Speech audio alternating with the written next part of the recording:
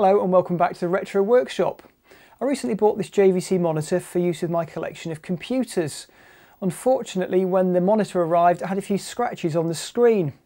Now I've learnt there's a fix, so join me as I make the repair and test the monitor out on some of my collection of retro computers.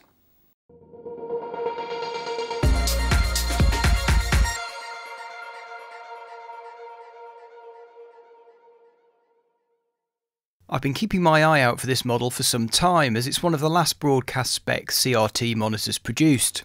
It was discontinued around 2010. It has great specifications: 17-inch screen size, a flat tube face with an aperture grille. This is a Sony Trinitron type technology which benefits from a brighter picture. It has 800 TV lines of horizontal resolution. It can be used as a 4x3 display or using a clip-on plastic bezel as a widescreen monitor. There are slots for 3 video interfaces. This monitor came with an SDI and HD SDI card suitable for broadcast video, but not much use for me here at home. So I bought a third-party RGB and component card from eBay for around £80 including import duty.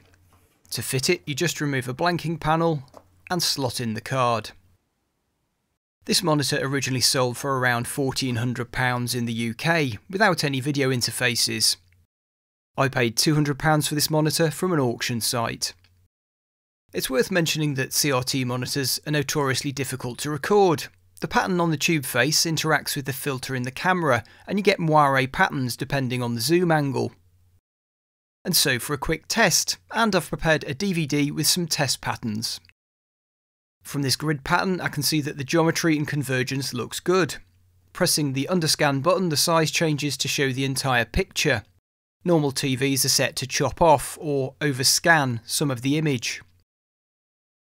Red, green and blue fields show that the colour purity is spot on. And grey fields show that the contrast is uniform, except for areas with damage to that anti-reflective coating. This would also show up any screen burn, which can be a big problem on CRT monitors. Finally, the familiar BBC Test Card F allows us to check a number of features. The squares allow us to check linearity, a circle checks aspect ratio, and the girl in the middle represents a real image and allows skin tones to be assessed. However, the test card I downloaded from the internet was a dodgy JPEG, so I knocked up my own which had better skin tones. There are many more features of Test Card F, and there's a link down below if you want the full details. This monitor has an hours meter, and this one's done about 7,000 hours, which is about 290 days of constant use. This isn't too bad. I'd expect a broadcast monitor to be good for many years of operation. Cosmetically, the monitor's in fair condition. There are some scratches on the top of the case, one on the front bezel, and the usual remnants of sticky labels. With the monitor turned off, you can clearly see the damage to the anti-reflective coating. However, the scratches where the widescreen bezel originally sat are more of a problem. Luckily, an internet chat room user pointed out that this monitor has a removable film on the screen. This means tearing down the monitor to remove it, but this gives me the opportunity to check out the condition of the electronics. Okay, before I go inside, it's worth noting the warning sign on the case. There are electric shock hazards and other dangers, which I'll mention as the job progresses. Once the top cover is removed, I can see that the monitor is quite clean inside with just a small amount of dust. The first hazard is the tube, which can retain a high voltage even after the monitor has been unplugged. You need to short the EHT anode to ground, for example using a screwdriver and a lead connected to the metalwork on the outside of the tube. You'll hear a crack if there's been a discharge, but you don't get one every time. On this monitor all the connectors are different, so you can't really get them in the wrong socket when reassembling, but it's worth making a note. Before I take the CRT out from the bezel, I've put on a face mask. It's good practice to use goggles and gloves when handling a tube. If you drop a bare tube, it could implode and throw glass everywhere. If you knock the thin glass near the tube base, it's unlikely to implode, but if you hear a rush of air, you've just destroyed the vacuum and the tube is useless. To prop the tube safely up, I've utilised this dog bed. Now my dog Frank keeps me company here in the workshop whilst I'm filming. Obviously he's not here now. It's a little bit smelly, this dog bed, unfortunately, but it'll do for this purpose. Anyway, we're taking great care not to bang the end of the tube, carefully lift the tube up and rest it into the dog bed or other suitable apparatus. So I can see that that's not going to go forward and it's not going to go backwards, and it's not touching the glass envelope or knocking any of these delicate little magnets that sit on the back of the tube. And finally, I can peel off the damaged film from the face of the CRT.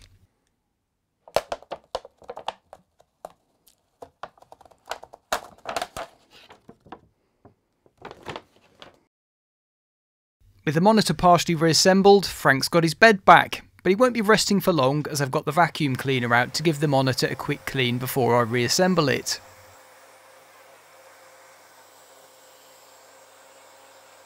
I then used a spray duster on the circuit boards. Okay, so like any CRT monitor, we've got a whole heap of electrolytic capacitors, both these small surface mount caps here on the control board and lower down full-size electrolytics on the main power and scan boards. Now, I'm not too concerned about the state of the caps because we've already seen that the geometry on this monitor is pretty good, which suggests that the caps are okay. However, once again, whilst we've got the thing in pieces, there's an opportunity to test them out with my ESR meter. Firstly, the surface mount caps on the signal PCB, and the large value caps check out okay. The smaller 1 and 2 microfarad caps show compare on the ESR meter. I don't think they're bad as you don't get great readings from small value caps, but I'll order up some replacements and change them at a later date. Moving on to the main PCB, another word of caution. Like the tube, capacitors can retain charge after the power's been removed. Large voltage capacitors, for example this 400 volt cap in the power supply, present a hazard. I first checked the voltage using a multimeter. As you can see, there's only about 14 volts, which isn't a hazard to health. However, charged capacitors can damage the ESR meter, so they should be discharged by shorting out the terminals. The capacitors I'm most interested in checking are those in the horizontal and vertical scanning circuits. These can suffer high ripple currents.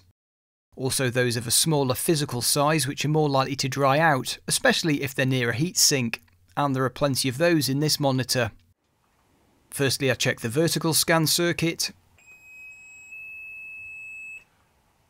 and then the horizontal scan circuit. And they're all in good shape. If you do change caps, you need to be sure to get suitable types due to the high frequencies and ripple currents in these circuits. With the health check complete, the monitor can be reassembled, paying attention to make all connections, particularly any earth straps. Here we can see the EHT anode going back into the tube. Many years ago, I forgot to replace an EHT anode after a repair. When the monitor was plugged in, it made for great excitement in the workshop as it arced against the metal case. The screen now looks much lighter in colour without the filter. Before we test it out, time for a quick clean up. Firstly, removing these bits from the missing widescreen bezel with a screwdriver. There was some glue around the JVC badge which I removed with IPA.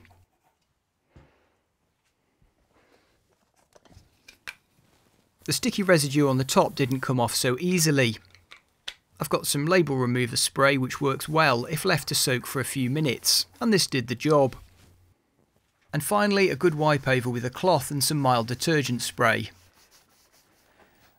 With the monitor powered back up, we can see the picture's vastly improved. The marks have gone, but there is one slight problem. You can see from the filter which I've removed, not only is it providing an anti-reflective coating, it's also acting a bit like a neutral density filter. And without this in place, some of the blacks do look a bit lifted up. They look a bit grey. Now this isn't a problem if you use it in a darkened room, as you can see from these pictures with the main lights turned off. It's quite usable and the blacks are black. And we can see that with the grey field displayed, we no longer have a blotchy image. And now for the important test. How does the monitor look with my retro computers?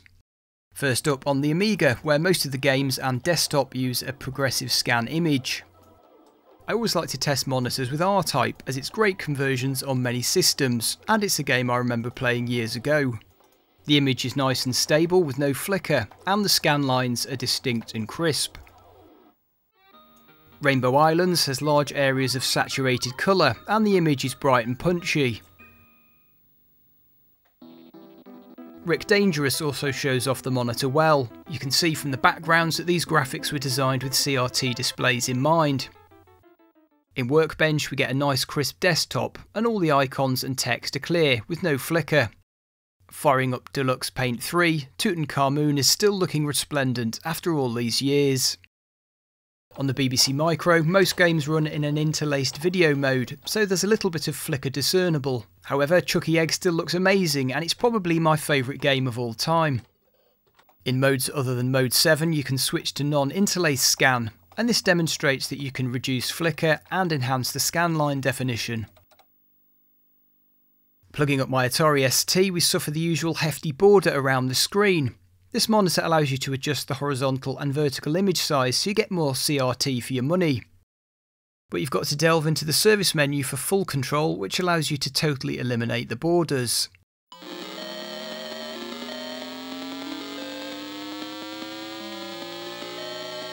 And once again, pictures look great. Some machines don't have RGB connectors and offer at best a composite output. There was a composite interface card in the brochure for this monitor, but I've never seen one for sale. I've got an Extron video scaler which has a composite input and RGB output with horizontal and vertical syncs. By cycling through the resolutions on the scaler you can see that it works with some PC resolutions such as 640x480 and 800x600. Of most interest to me is the 576p mode for use with the Spectrum. This high-resolution monitor shows up some of the limitations of the composite signal with shimmering on coloured details. Although it makes the monitor usable with composite sources, you'd actually be better off with an old TV with a composite video input. Okay, so overall I'm very impressed with this JVC monitor. I was a little bit disappointed when it arrived as it came in a bit of a scruffy condition. It certainly wasn't the monitor shown in the photographs on the auction site. But you take a bit of a chance with these sort of websites and buying sight unseen. Electronically it's in great condition and the tube is in fine fettle. Okay, so with the screen filter removed, my monitor does rely on being in a darkened room for the best effect, but I can cope with that. Anyway, if you're in the market for a great CRT monitor, I'd definitely recommend this JVC. Just make sure you can see it in person before buying and check out the state of the screen. Well, that's it for this video. If you enjoyed it, please do give it a thumbs up and consider subscribing to the channel. Bye for now.